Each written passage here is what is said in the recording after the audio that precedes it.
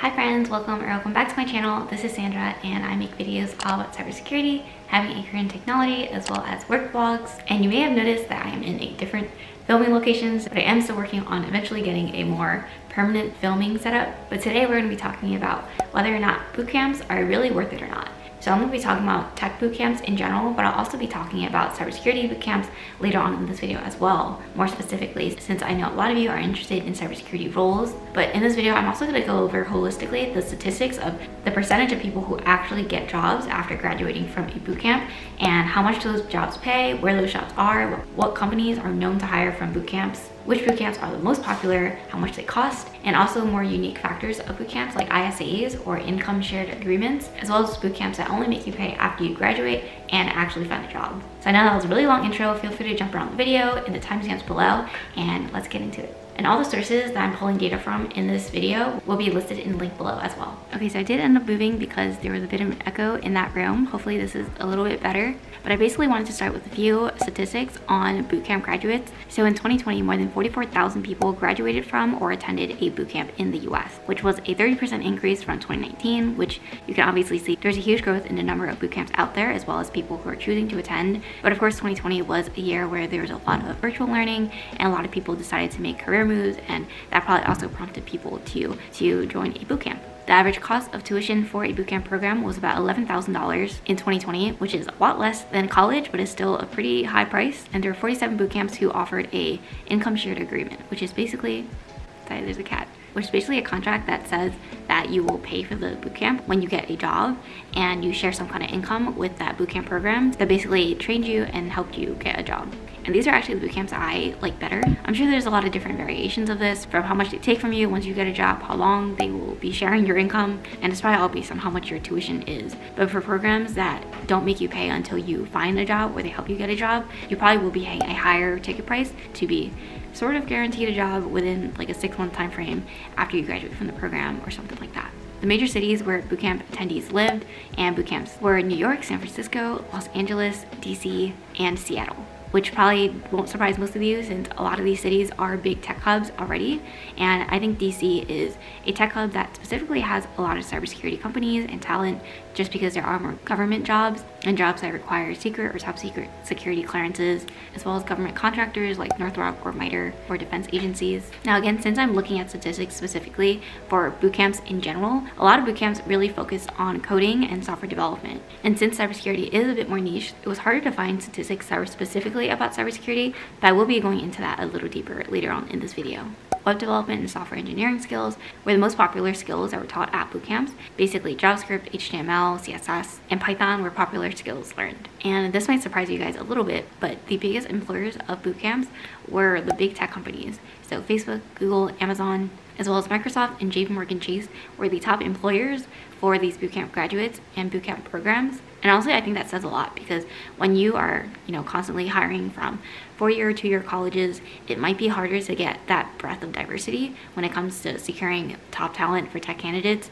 And at a bigger company, it's more likely for you to want to hire from a bootcamp because they come with a different set of skills, and they might come with a different perspective as well, because they learn differently from someone who sat through 4 years of college and probably only took the major coding classes in the last 2 years of schooling. But in a bootcamp, it might be a 6-month program where they're heads down coding and doing those hands-on projects that you may not get all the time in schools. So I do think bootcamps are really good options, especially when you don't have 4 years to give to a school and you are just trying to switch careers or pivot into something new. And according to Hire.com, 72% of bootcamp graduates and attendees said that their bootcamp was worth attending and helped prepare them for an engineering job.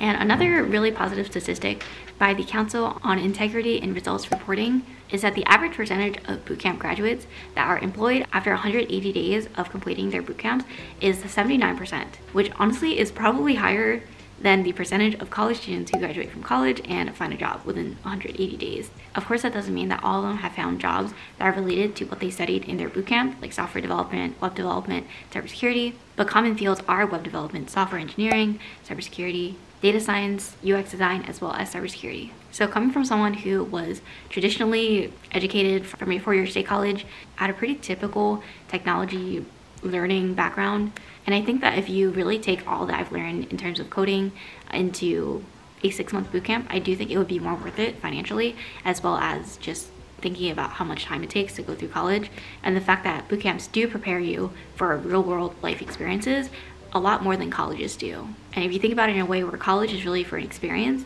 and a bootcamp is really for that heads down learning and coding. Now I will also have the website linked below about the average salaries of the different roles, and the average salary after graduating a bootcamp is about $70,000, which is already more than the average salary for the US average household income. So obviously that is a very good number. But of course, this is going to vary based on where you're living, state you're in, what city you're in, as well as if you have any previous years of experience, if you already have some kind of degree or certification, and the kind of experience that you already have. I also have a video linked below on how much you get paid in cybersecurity if you guys are also interested in that. Okay, so in terms of the most popular bootcamps for technology, so this isn't necessarily specifically going to be for cybersecurity, but a lot of the big tech bootcamps do have cybersecurity tracks that you can choose from or look into. But I would also say that starting out with a bootcamp in coding or just software development, web development is actually very helpful, just because it gives you that foundational knowledge of technology. And if you're going into cybersecurity, you're likely going to learn some kind of coding in that bootcamp anyway.